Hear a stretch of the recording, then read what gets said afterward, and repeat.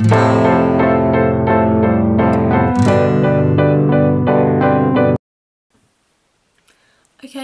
so I promised that I would do a video if the BBC replied to my complaint, so here is that video for you. Excuse my hair, it's wet, it's scraggly, but it doesn't matter. So, if I can find the reply. Okay, oops, the hair is annoying me. It's on my face.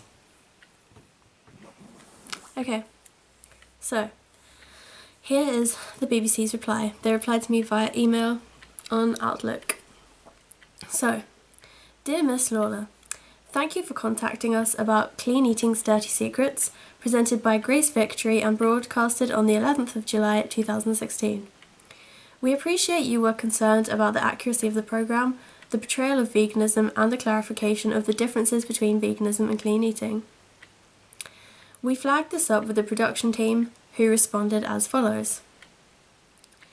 In this programme, Grace Victory attempted 3 types of diets that some wellness bloggers promote: plant-based, specifically Deliciously Ella's, potato cleanse, and raw vegan. These diets were selected because bloggers claimed that these particular diets led to certain health benefits, which we believe to be unsubstantiated. As these were the diets that Grace was trying, these are the diets that she most often referred to. Now, straight away from that paragraph, it's clear that they're not taking any responsibility and they're not apologising for any of their content, because they're basically just saying, oh, this is the diet that Grace was trying, so this is why she talked about it.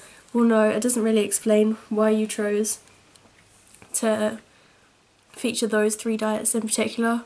Obviously, if you choose to feature these diets, then you're going to talk about them, but it doesn't explain why you focused on vegan diets. So, no apology.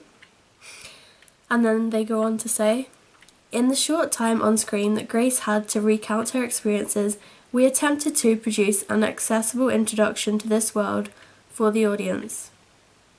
I don't think there was any attempt made, really, to produce an accessible introduction to this world for the audience, because it was completely one-sided, so they're not even taking any responsibility for that, and they're not even apologising, saying yes, it was one-sided, blah blah blah, sorry. No. We did seek to define the diets as much as possible, that is untrue, but we are aware that there is significant discussion and debate around some of these areas, and some definitions, e.g. the plant-based diet, are open to interpretation even amongst those involved in this world. Plant-based diet is not open to interpretation.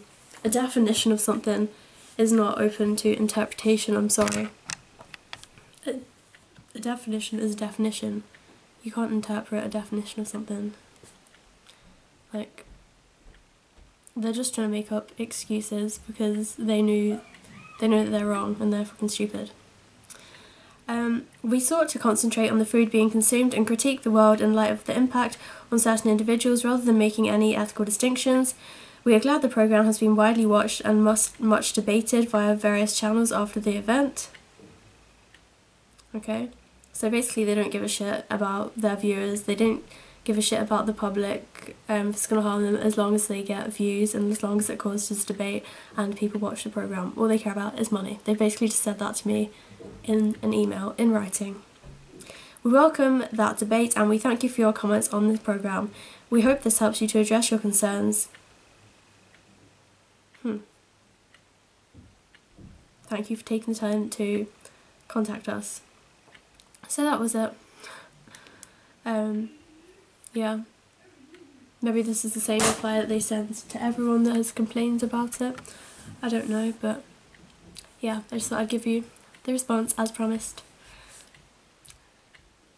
Let me know in the comments what you think. Do you think this is good enough? Do you think that reply is genuine? Do you think they really give a shit? I don't know, let me know what you think down below. Thanks for watching.